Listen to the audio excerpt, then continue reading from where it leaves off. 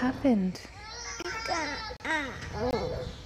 It's now just a bad memory, but on the morning of May 2nd, Jennifer Garbutt didn't know how things might turn out. Her 2-year-old son Easton was playing barefoot on the patio. And I heard him scream, and from the very first moment, it was a hurt scream. We've got a 2-year-old that was stung by a scorpion about 20 minutes ago, and now he is starting to vomit.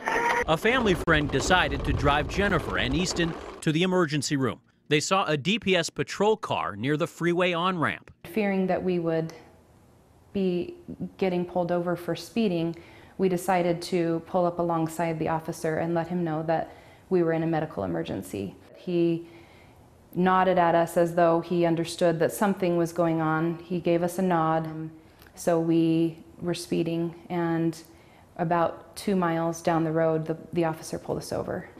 And I told him, my baby is having convulsions, I need to get to the hospital. He ended up telling us that we needed to be careful, that we needed to slow down, so he let us go. Jennifer says as they began pulling back onto the freeway, the officer quickly stopped them again. And he got on his loudspeaker as though we were like in a police chase. And now we're super agitated because we've told him now 3 times that we're in a medical emergency. Jennifer felt time was not on her son's side.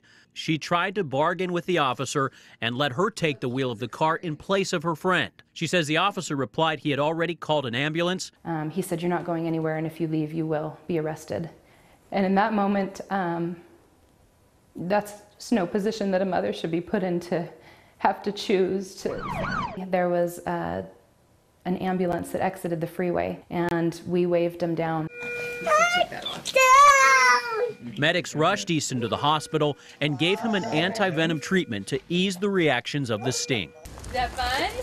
Now, 2 months later, Easton's back playing with his sister and brothers, but Jennifer wants another kind of remedy. So we have since launched an investigation, or filed an investigation with DPS. I feel like his conduct was, out of the realm of what an officer should do.